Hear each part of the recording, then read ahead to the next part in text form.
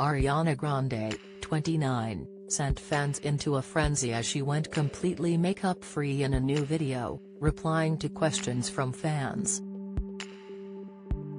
The Dangerous Woman singer left some viewers confused as they claimed her voice had changed. In the 11-minute clip, uploaded to YouTube by her brand R.E.M. Beauty, Ariana discussed a series of questions sent in by fans, including her role of Glinda in the upcoming Wicked movie.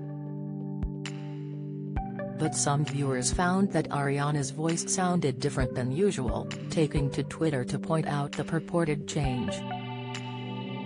Imara Annie said, "Why does Ariana Grande have a new voice or accent every year?" Sick, fuck Geminis added, "Every video I watch of Ariana Grande she has a different accent," while Stoned by chimed in, "Lol, the 3 different voices in one video." Swiftle or typed, "Ariana Grande's accent has apparently completely changed? She doesn't talk the same as she did even just a year or so ago?" The comments come after Ariana posted a very rare video of herself calling for kindness from her fans, after seeing concerns about her health due to her changing appearance. The former Victorious star took to TikTok to address recent concerns about her appearance, insisting she is healthier than ever, saying that there are many different kinds of beautiful. She kept her selfie video casual and filmed it against a bank of windows while wearing a grey zipped hoodie and a pink vest top. Don't miss. Davina McCall urges people not to cancel her. "We all make mistakes." Update, Denise Welch blasts Meghan obsessives in furious coronation rant. Latest, Helen Flanagan knew her engagement was over after ring incident. Insight, Ariana explained, "I just wanted to address your concerns about my body and talk a little bit about what it means to be a person with a body and to be seen and to be paid such close attention to." She then went on to claim that commenting on anyone's body or health isn't helpful, as even seemingly positive takes are unwarranted and potentially harmful.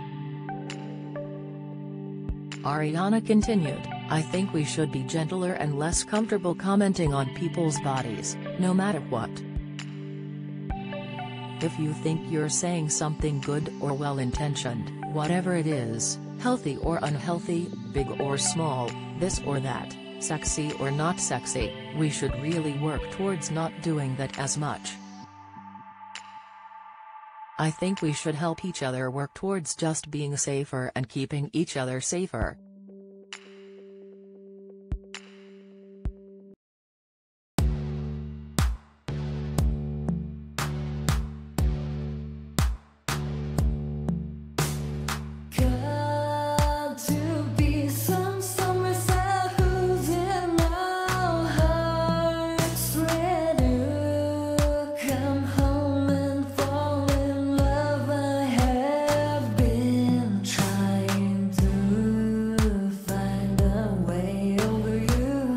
To